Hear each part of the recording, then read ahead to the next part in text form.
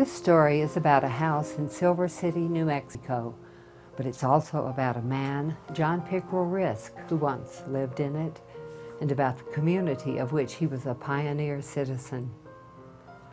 The house is one of the oldest in Silver City. We don't know when it was built, but we know it was there in 1877, before the town was chartered. Silver City has grown and changed a lot since then, and John Risk's house has changed with it. Recently, this house was one of 4 chosen by GRIP, the Gila Resources Information Project, to be shown in a tour of houses that exhibit green features, and it was the only old house of the 4. We were excited to select your house because we wanted to talk about the wonderful features that already are exhibited here in Silver City and other southwestern communities in terms of adobe houses. I know people think that they're historically interesting, but we think that they have a lot of sustainable features that are sometimes overlooked by builders now. Definitely the adobe walls and the fact that it faces south, and so it has the opportunity for solar gain. It's built with these transoms above the doors so that the heat moves from room to room, because the fireplace was the central heating, and so therefore the heat moves well. I think you have the eastern exposure for early sun. There's the house appears to be built very low to the ground, which has a cooling effect. The story of this house shows us something about how dwellings in the Southwest can be green, can be designed and sited to fit their surroundings, can be built using locally available materials, can be comfortable to live in, and sparing in their consumption of energy. And in looking at all of this, we shall follow the short and tragic career of John P. Risk. In the years following the Civil War, the American Southwest began to attract settlers from the East. It was a beautiful but forbidding land, mountainous, much of it dry and barren, and mostly without roads. But it certainly had one great attraction. It was full of valuable minerals. Copper was found, often occurring native in large clusters, and there were important gold and silver. Droves of Easterners began showing up, prospectors, miners, and soon ranchers and homesteaders. All this was happening on the ancestral lands of the indigenous people, especially the Apaches, a mobile, warlike super tribe, expert horsemen and raiders, whom the newly arrived settlers quickly learned to fear and respect. In the southwestern corner of New Mexico and the surrounding area, the great Apache leaders, Geronimo, Cochise, Naiche, and Victorio, held sway. Clashes had to happen. The Native Americans wanted to keep the country of their fathers, while the new settlers thought it was their manifest destiny to occupy the West, and especially to acquire its mineral wealth. The blood-soaked story of what we call the Indian Wars was unfolding.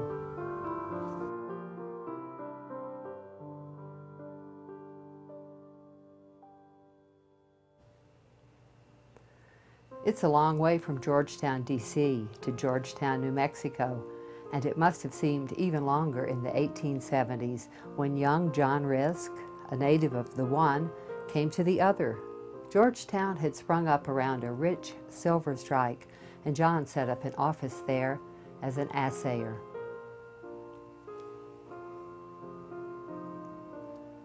We don't know how long he stayed in Georgetown, but in 1877 he showed up in Silver City, another town born from a silver strike. By that time he had a law degree and was married to a St. Louis debutante named Jenny. The couple had a young son. They called him Jack, though his full name was the same as his father's. John opened a law office in Silver City in partnership with Thomas Frederick Conway. John's background gave him a sort of instant status in the raw young city. As a professional person coming into the town as an attorney, he would have been one of the more educated people, more powerfully connected to other parts of New Mexico, and someone who was in a position to make things happen. He was active in civic affairs. The minutes of the City Council record his election to the school board in April of 1882. In 1878, the Risks bought a house on what is now 102 West Kelly Street, though it fronted on Bullard then. That was the northern edge of town in those days. Their house was probably the only residence on the block. Silver City was just beginning to take form. Well, in the 1870s, Silver City was a brand new community. It had been named Silver City, was just getting started. And so there were many amenities that we have today that weren't present. Of course, the streets were not paved, but the blocks were very carefully laid out in a nice grid pattern that wasn't necessarily practical in the Southwest, but it reflected that the town fathers wanted to be formal about it, to have a town that would be around in 100 years.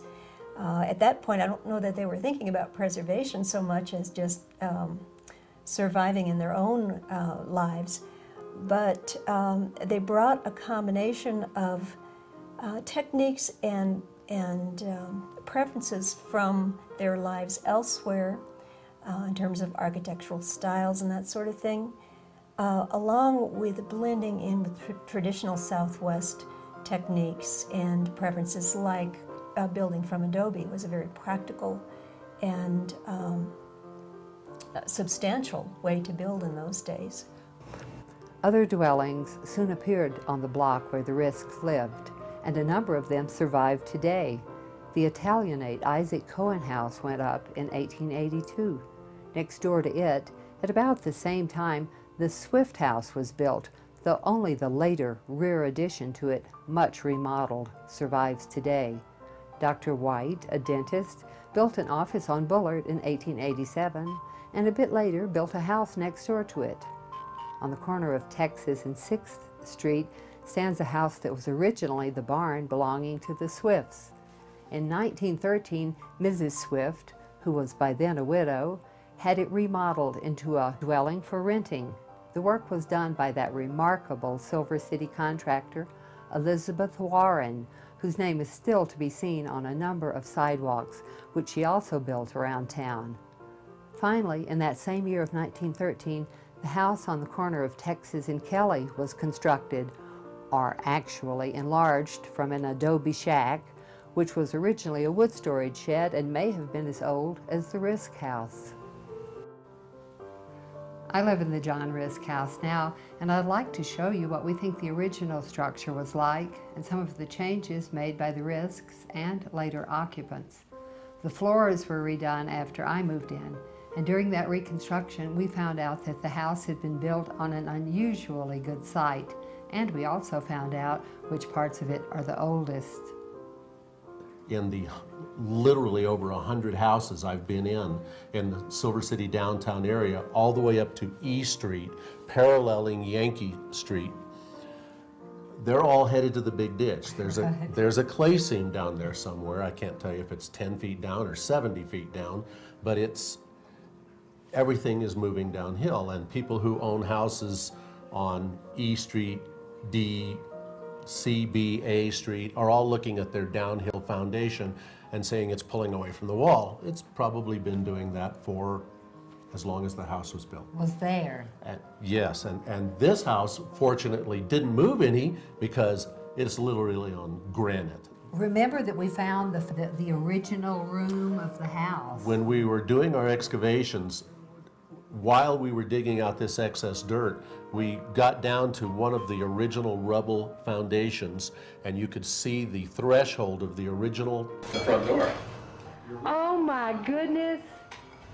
The front door was right here. And you could see where the door had been, and the next owner or the modifier left that right where it was and built right over the top of it with the second room. Under the flooring, we found a few relics that had been lying there for more than a century, a tin plate, a broken mason's hammer, and a number of bones that may have been those of an elk. Notice how deeply the dirt has been excavated below this part of the floor. This earth was probably used to make the very adobes from which the wall was constructed, a sensible, economical style of building that's been used in the Southwest for centuries. When the Risks extended the house toward the east, they added an interesting feature.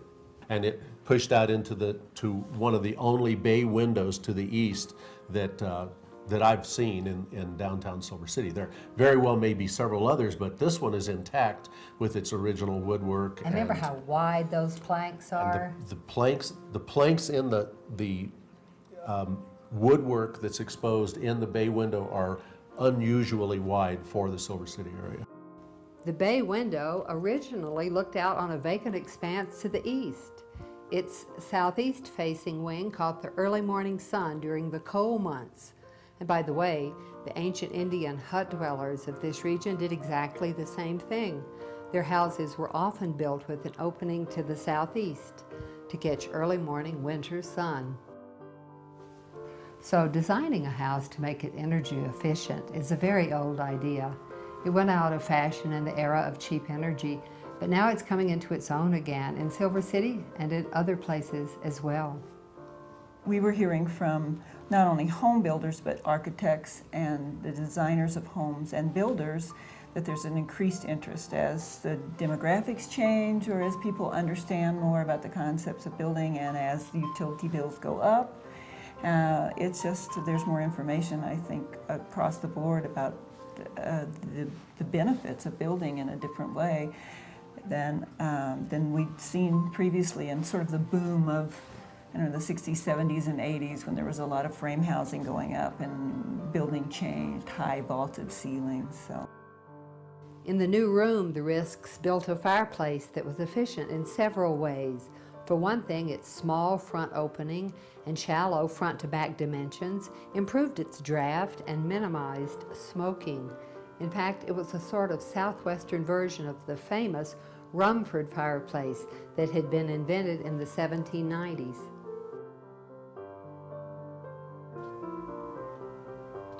Then there was the location of the fireplace and chimney, close to the center of the house, which not only makes it draw better, but also puts more of its heat where it's needed. And then there are the eyebrow windows in the interior walls, making it possible for heated air from the fireplace to pass into other rooms. Notice the thickness of those walls. That's very different from the thin plasterboard interior walls of most modern houses. Those adobe walls provide thermal mass that helps to stabilize the temperature indoors. When the fireplace has been going for a while, you can put your hand on any of the nearby interior walls and feel the accumulated warmth. And, by the same token, these walls help the house to keep cool in the summer weather. I try to help the cooling by growing a shade plant, like morning glories, on my south-facing wall every summer. We saw something about how the Risks had enlarged the house after they moved in. In fact, we think the original house may have been a two-room affair comprising this, the dining room, and a kitchen. But later additions have resulted in a 1,200 square foot house. That's still not huge, but it's more than adequate, and the rooms have a cozy feel to them that I like. Come with me on a brief tour. We're looking at the front parlor with its bay window and the fireplace, and flowing into it is the dining room, one of the original rooms of the house. We have to step up into the kitchen. I like to keep one of my aquariums in here. If we exit the kitchen to the east, we see the bedroom.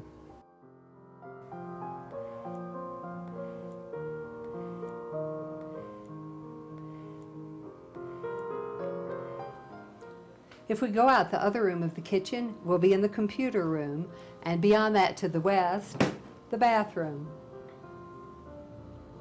A south door from the computer room leads to the television studio, where among many other things, I keep several aquariums.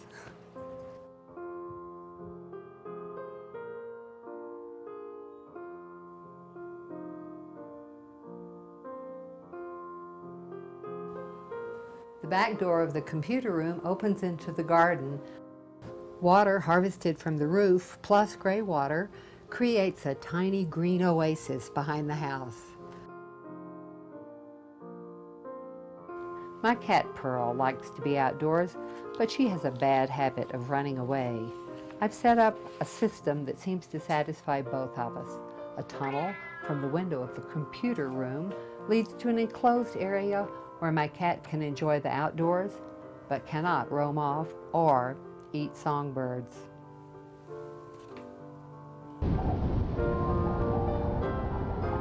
From earliest days, Silver City has had a love-hate relationship with water.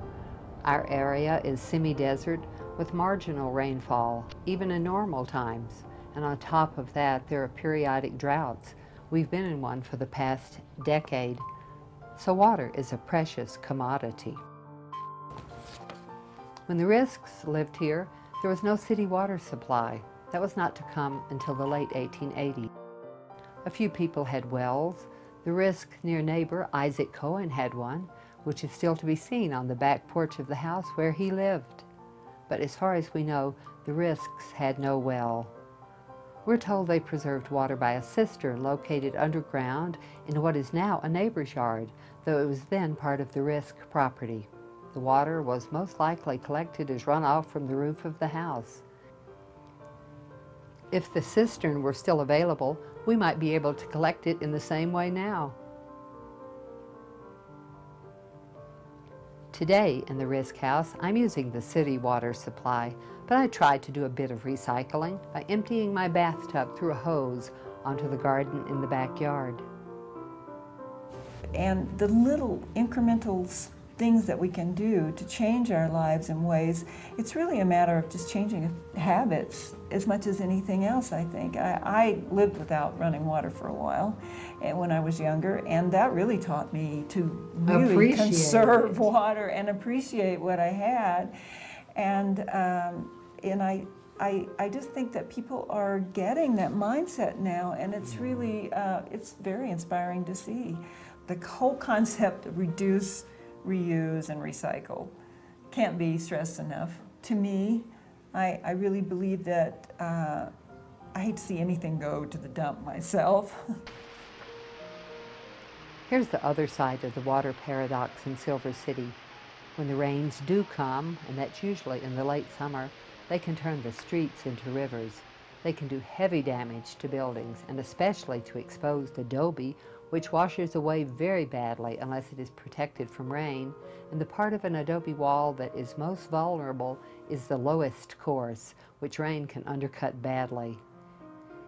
In the 1870s, there was not only this problem for the Risks in their adobe house, there was also frequent flooding in the downtown area where they lived. The first flood of major proportions that I've read about is in 1875. And at that time, floods weren't just in Main Street, they were throughout the downtown area. Mm-hmm. And as early as 1875, 76, people were already beginning to wonder if they had placed the town in the right location. Mm-hmm.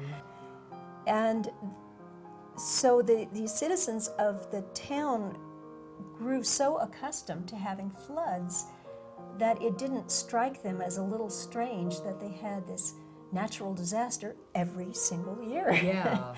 and as the years went by, they had more than one of them. So many floods that by the 1890s, they no longer talked about the rainy season, they talked about the flood season. Mm-hmm. Soon after John and Jenny moved in, they took 2 measures to protect their property. The newspaper is a very good source for a lot of information about buildings because you didn't have to do anything very dramatic to make it into the papers in those days. It's frustrating when not every bit of news that you wish had been reported is reported, but in the case of this house, we did learn two things about it. One, 1879, the house was being plastered, which means that prior to that time, very likely, it was just bare adobe. Mm-hmm. And in 1880, a substantial rock wall was being built around John Risk's property on Bullard, is how they described it.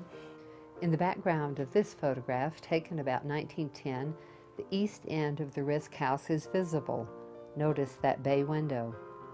Running off to the right, you can see the low wall, which extended in the downhill direction toward the often flooded Bullard Street. Its likely purpose was to keep the lower part of the yard from washing away. Floods continued to plague Silver City until the 1930s, when diversion dams were constructed by the CCC. Besides direct erosion, water can damage buildings in other ways. It can creep under foundations and damage floors. That had happened to the Risk house, and after I moved in, I had to have something done about it. Yeah, this room, when we tore this room out, it was Doug fir over 2x4s, and the 2x4s were literally lying on the dirt. And there was no fixing that. And here again, the same thing. We pulled everything out. We did not put a footing around it, but what we did do is we ran an 8-inch flexible duct all the way from the other room well underneath the concrete and up to the outside into a concrete banco. The banco there's 2.5 feet exposed to above the ground, and there's 4 feet down below, and it's solid concrete. And we did that with intent because of known water problems. And so I don't know if we fixed the problem, but we sure inhibited it. It no longer has the path of least resistance through your home. In any region, exposed wood on a structure creates a problem, and in the Southwest, with so much strong sunlight, wood can weather very badly indeed unless special measures are taken to protect it. There have been two traditional ways of doing this. Have you ever been to Winston and Chloride? I have, but it's been a while. Mr. Winston's carriage house in Winston is covered, all of the exterior wood on it is covered with that tin ceiling stuff. Yes. And you can peel it back. The wood is as new as when it was, you know. I covered my front door with tin ceiling stuff. I have a good friend who got some old copper roofing from a Santa Rita house and did his front door in it, and it patinaed out beautiful. Oh, I'd love to see a picture of that. It's gorgeous. It makes you grin because you can see how much he's recycled into his home. I want to do the same thing on my beautiful bay window because I have carefully taken care of the wood on the inside of it, but that outside. Wood is hell in the Southwest. I've even put Bondo on. But I bet there's a lot of lead paint on there too. Yes, there probably is. I think abating it might be the right thing to do. I'll tell you the truth. Yeah. The best thing you could do to exterior wood is paint it. Even if you have to keep repainting it each? That's the best thing you can do. Paint it. I own this house, yet it's not entirely mine. Part of it will always belong to John Risk and his family, and to the others who have lived here before me. Over the years, I've made changes, just as previous owners have done, beginning with John Risk himself. But I've always tried to remember and respect the character and history of a house that was here long before my time. I've tried to use materials that fit the style of this small green domicile and that will, if possible, last yet another century. We saw how John Risk had been elected to the school board in April 1882, but he was never to serve. Just a few weeks later, the council minutes note an election to fill a vacancy left by his death.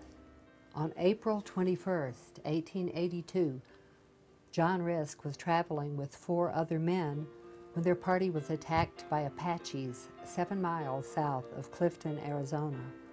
Risk had gone there to examine a possible gold claim.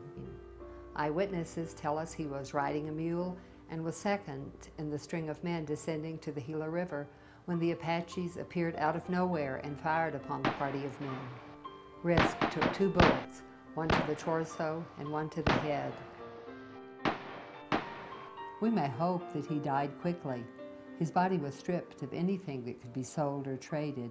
The loot included a pair of silver cufflinks and a gold watch inscribed John P. Risk, Silver City. The Apaches rode across the border into a Mexican village where they traded their loot for whiskey. The alcalde of the village saw the inscription on the watch. He returned the watch and cufflinks to Mayor Bennett of Silver City, who saw to it that they were returned to John's widow, Jenny. The cufflinks are still in the possession of the family. They're made from coins, 1856 quarters, reshaped and embossed with John's initials in blue enamel. John's body was eventually conveyed to St. Louis and buried in Bellefontaine Cemetery. John shares a headstone there with his son, who survived him by 61 years. Well, I hope your process of exploring the past of your house will inspire other people, because what really makes history interesting is the people and the stories. And not everybody has such a dramatic story as John Risk, but certainly their lives are interesting. Everyone's lives are interesting.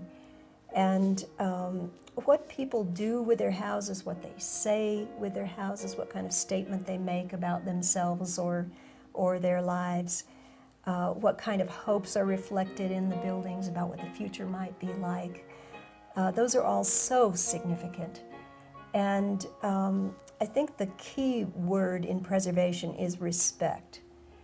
The preservation movement understands that life must go on, that people don't want to live in museum settings with no running water or whatever, that people need to adapt to the needs of their present day. No one's going to yank their internet connections out just to be historically authentic. But if they could respect what went before, and when they do build or remodel or work on properties that are in historic districts, to do so in a respectful way that acknowledges that the other stuff was there first, and make their statement in a quiet and personal way that doesn't overshadow the whole neighborhood that it's part of.